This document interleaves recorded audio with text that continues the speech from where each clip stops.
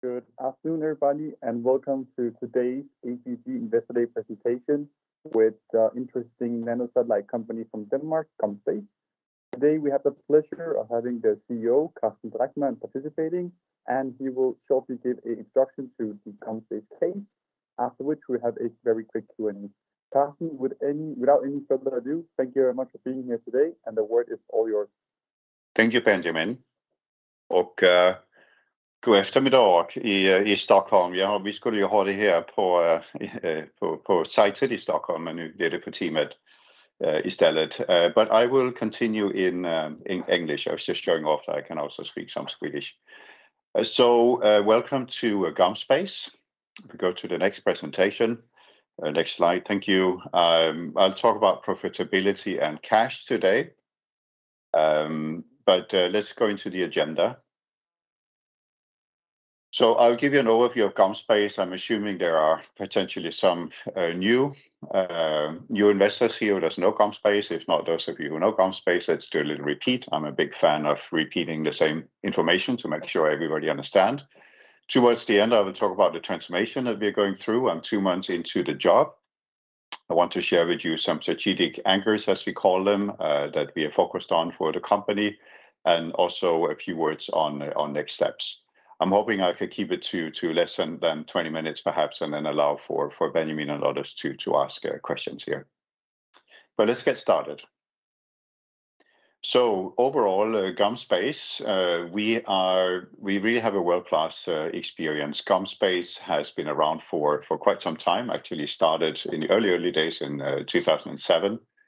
It is one of the companies in the world with the most experience. We have more than 75 space missions. So we have launched technology with more than 75 different missions. We have more than 1,200 products in space, and accumulated seen, if you look at our satellites flying that we have built, more than 50 years experience in space. And why do I say it like that? What is important in this context? What is important is that it's about having done it in space. This is really the key driver for winning contracts. It's not enough that you can show, yeah, but we designed it and it should work.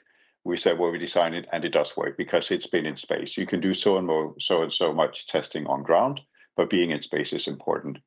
So for me, this is a key thing. This is the heritage for the company.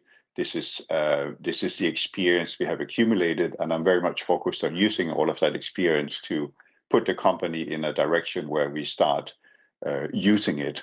You can go to school for 5 years, 10 years. You can go to school for 25 years, but at a point in time, you have to stop going to school. You actually have to start to use it for something. So this is very much my focus. A quick brush up. We'll get back to this also later on. Is that we say 150 plus employees right now. Those of you who were paying attention last time, we said 200.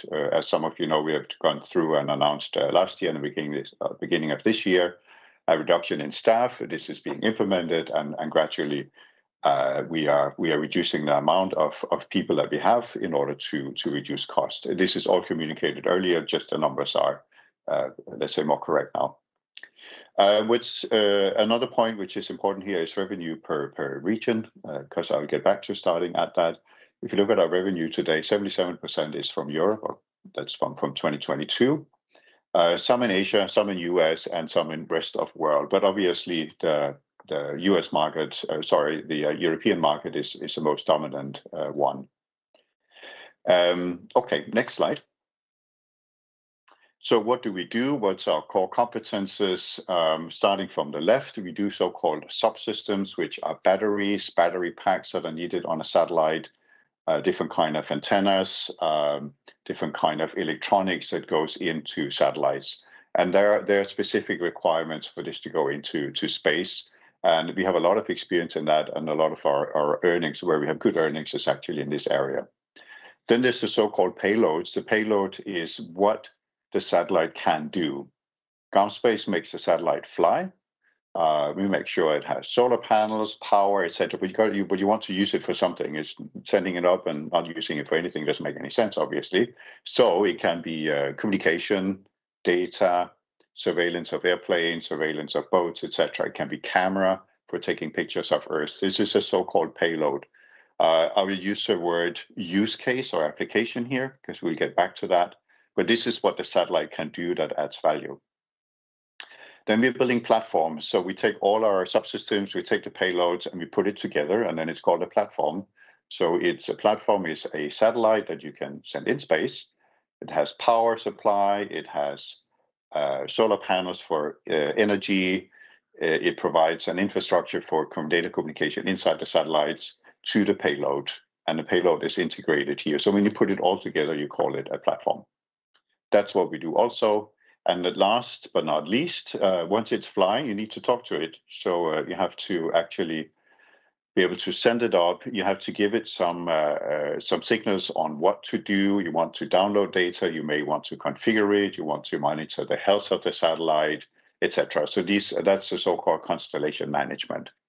And it's not just for what you do with the payload, the data download, the picture download, but it's also making sure that the satellite is working.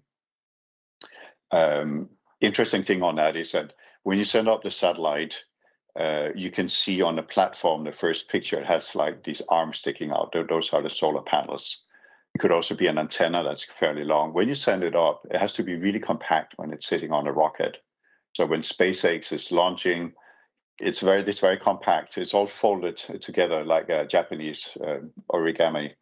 And then it's up there and it's flying, and then we send a signal and say unfold, and then it's opening up the solar panels. And actually, that's not necessarily a reversible process. Once it's released, it's opened, and then it's flying as it should. That's where the constellation management comes in as well. Okay, let's move on. What are we focusing on? It's very much about coming to a standard platform. So we're focusing on building standard interfaces, a standard platform, so that we can use our satellites for many different things. We have a faster time to market. We only need to do smaller modifications in order to implement a new customer requirement, for example, or a new requirement for a special service. So we are working towards that. There are some examples at the bottom here. Signal intelligence, which is about monitoring radio frequencies on the ground. You can monitor ships or walkie-talkies or other things. Atmospheric monitoring of ships, aviation. You can actually track and talk to airplanes. Remember, some airplanes had disappeared in Asia and also off the coast of Brazil. We don't know where they were. They just disappeared. With this technology, you can actually continue to talk to them and track. And there are other applications. And I use here the word applications or use case. We'll get back to that as well. But these are typically use cases. Like I say, it's not just flying the satellite in itself. It's somewhat boring. It has to do something. These are examples of what we can do. Okay, next. Some examples, some of you have seen them before. They're still all super exciting. We have a platform in Colombia with the Colombian government. It's actually flying. We launched it on, I believe it was May or end of April. So it's up and flying. It's actually working. We have contact with the satellite and it starts to do what it is intended to do.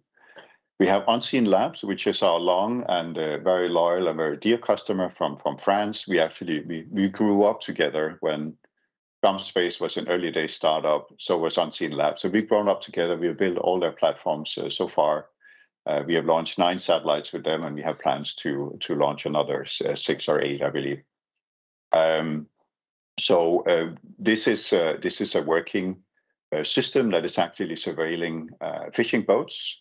And when the fishing boats turn off their positioning because they want to cheat and go and fish in waters where they're not supposed to fish, for example, a British boat in French waters, we can still see them, and Unseen Labs can still see them. So we know where they are, even though they're trying to do something they're not supposed to do.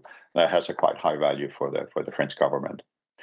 Then we have European Space Agency, a couple of cool missions we're building. Right now we're working on something called CubeMap, which is about weather monitoring and some scientific equipment.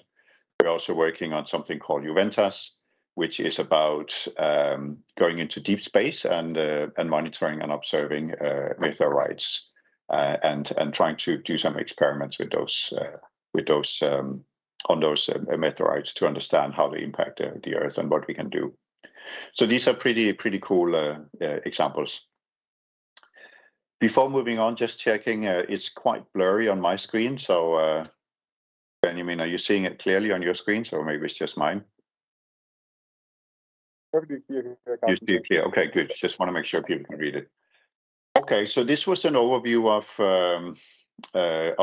GOMspace, a very quick walkthrough. If we go to the next slide. So focus. So as I said, I've been here for about 2 months, a bit more than 2 months now, working with the organization. I started out by giving you some ideas and intro to how I see the world, the business. I've been in SATCOM and satellite communication for some time.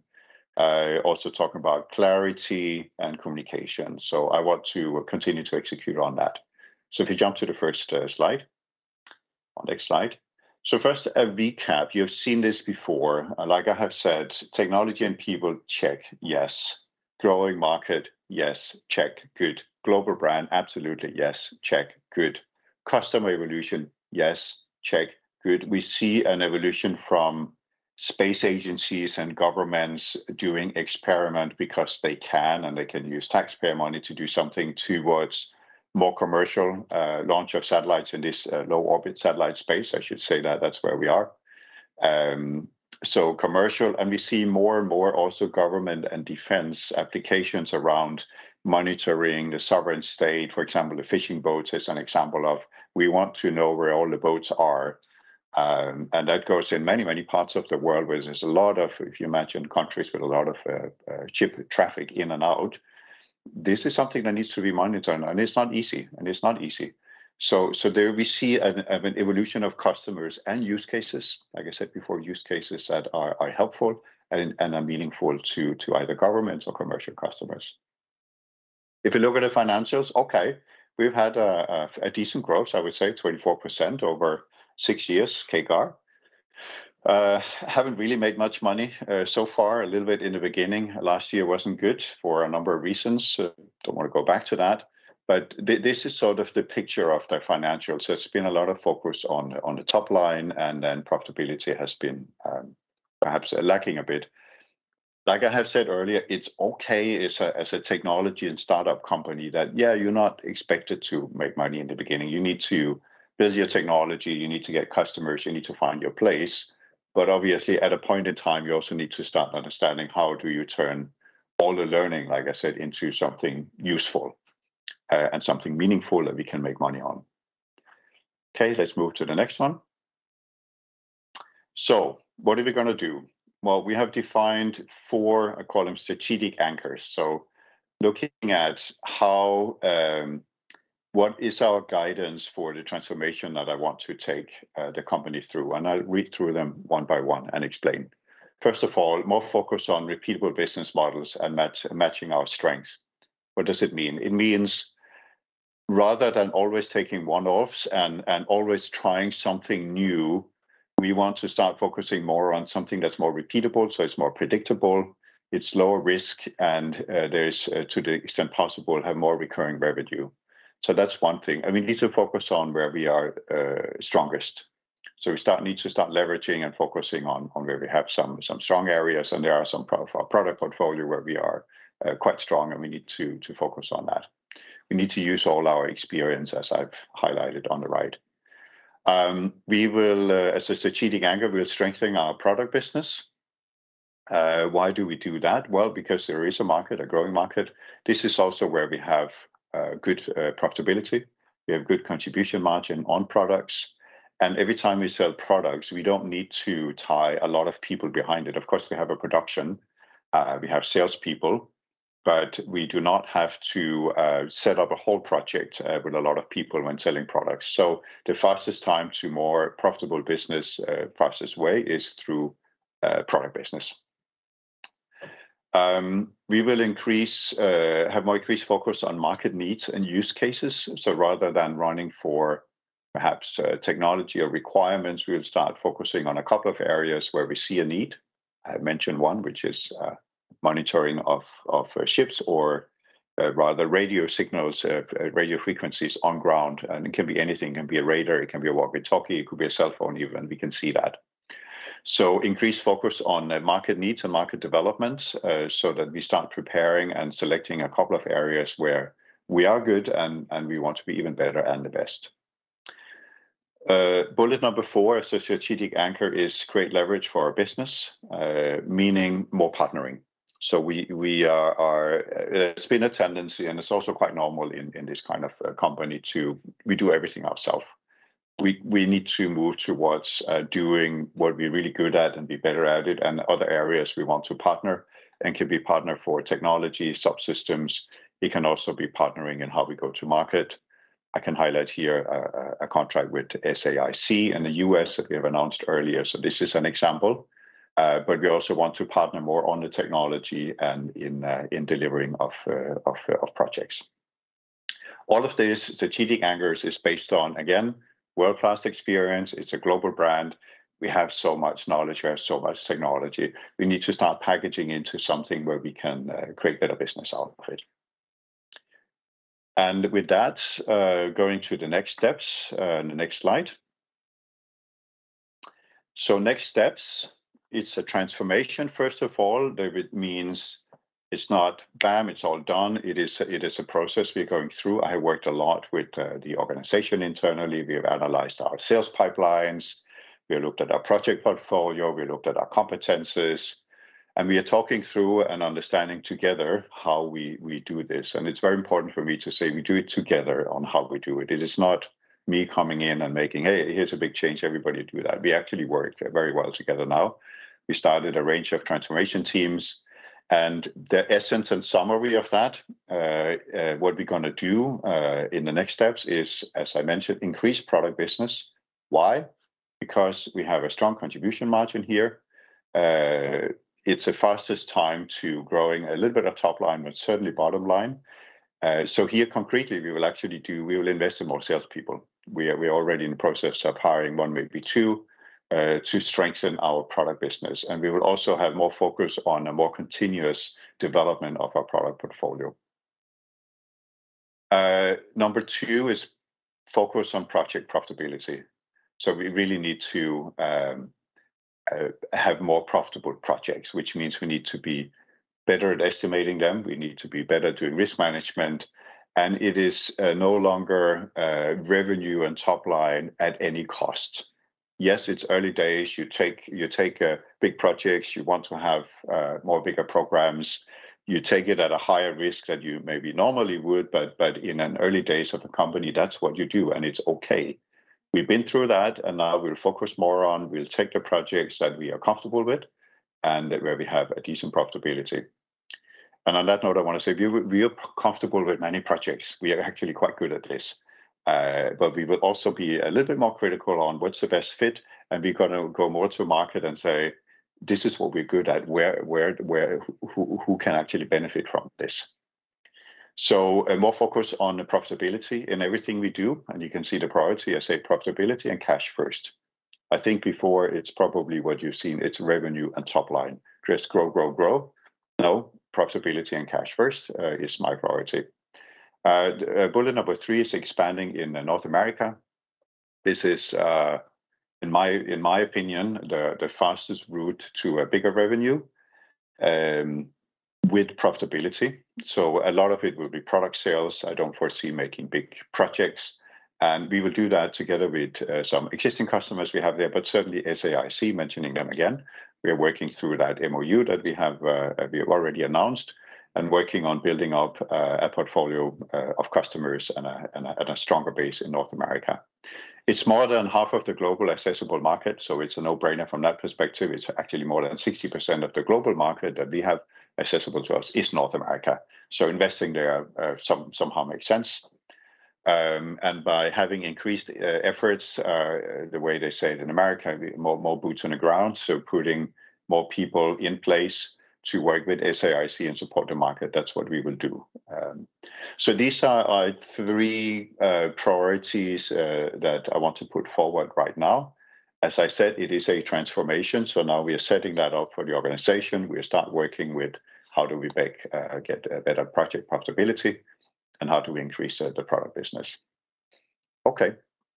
And we go to the last slide, but this is pretty much what I have. The last slide will say clarity and communication. So I hope I put some more clarity into where we are doing, and certainly I continue my communication. And we have a Q1 report coming up on Friday as well, as you know, so there will be more information coming there as well.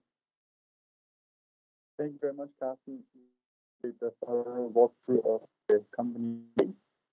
Just start off the Q&A session. Fundamentals in the company now, especially. I'm sorry, Benjamin, but you are very much breaking out. It's very hard to hear you. Sorry, Carsten. I hope this is better now.